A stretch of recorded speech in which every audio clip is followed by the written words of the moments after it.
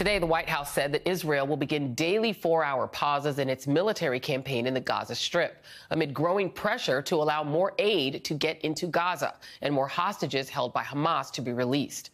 While speaking to reporters today, President Biden also said there is no possibility of a Gaza ceasefire. It's an answer that Americans are increasingly rejecting, including Americans who work on the Hill. More than 100 congressional staffers participated in a vigil in front of the Capitol building Wednesday, calling on members of Congress to support a ceasefire in Gaza.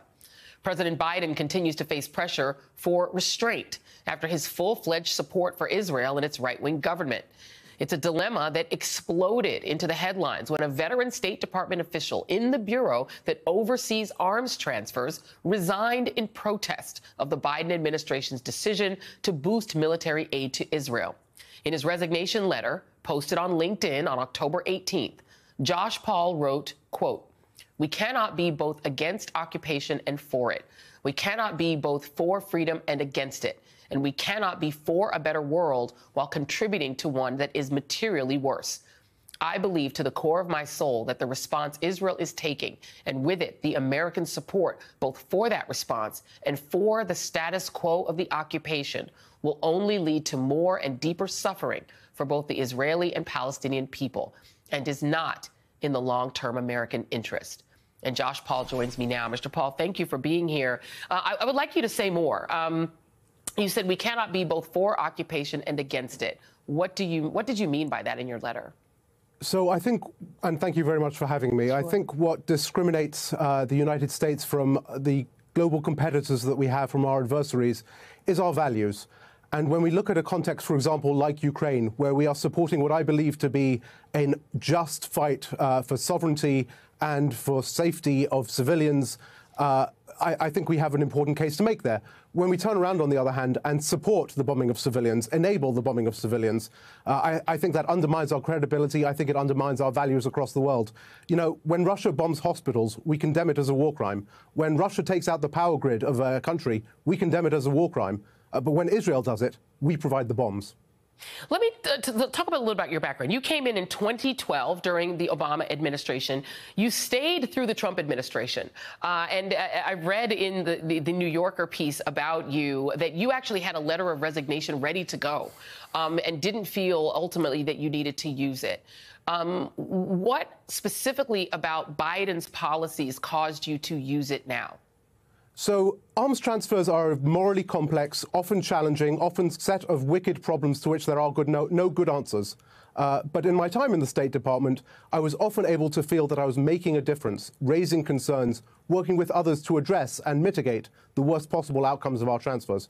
What was different here is two things. First of all, it is the context. What we see in Gaza is a humanitarian catastrophe, and we knew that we were providing arms into that catastrophe. We continue to do so. The other thing that was different was when I tried to raise these concerns, as I had previously in multiple other cases where there were human rights concerns to be thought of, to be addressed, I was met on this occasion with silence. There was no opportunity for debate, no opportunity for discussion, no opportunity for mitigation, simply direction to move forward. As part of your work, for a time you lived in Ramallah, which is in the occupied West Bank. What did you see and hear there, and how do you think the West Bank is being impacted by what's happening in Gaza, from your point of view? So in Ramallah, I was part of a U.S.-led organization, the U.S. Security Coordinator, that is there on the principle that if the Palestinian security forces can stand up, the Israelis can stand down, and we can have a two-state solution. That's not how it worked.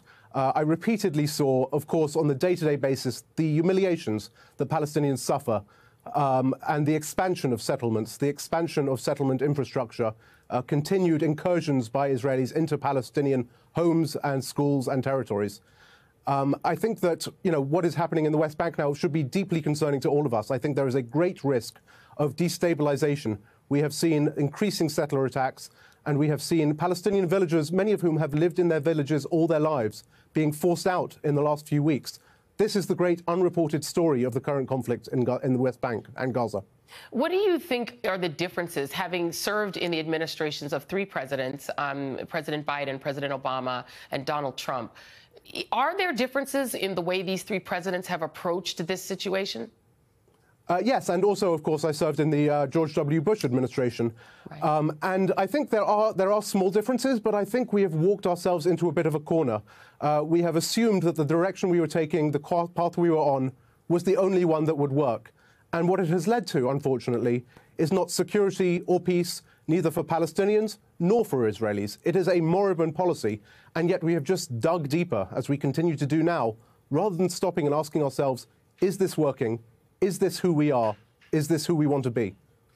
You've had the opportunity, because of the tenure and the timing of when you were in your job, to have experienced Benjamin Netanyahu. He has been for 14 of the last 16 years the leader of Israel, the prime minister. Do you see in his actions any commitment ultimately to solve this the way I think most people logically understand it must be solved, meaning a two-state solution? No, and I think we have to be very cautious when we talk about Prime Minister Netanyahu, because his interests are not necessarily Israel's interests. When he calls for arms, when he decides to launch a military campaign, we must remember that he is a prime minister facing indictment with his own political skin on the line. And I think we have to be very cautious about separating out what is truly in the interests of our partners and what is actually in the political interests of their government. What would you like to see President Biden do differently? And have you heard from the administration in any way, or anyone from it, since you've resigned? So I think what I would like to see President Biden do is call for a ceasefire. The UN Secretary General has called for a ceasefire. President Biden has called for a humanitarian pause. And I think there's something quite Orwellian, if you really think about it, in the sense that a humanitarian pause is 4 hours out of 20 where there are not bombs dropping in one specific area.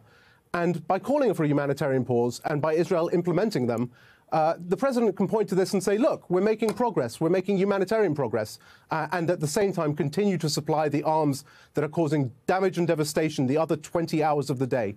So I think a ceasefire is the #1 priority.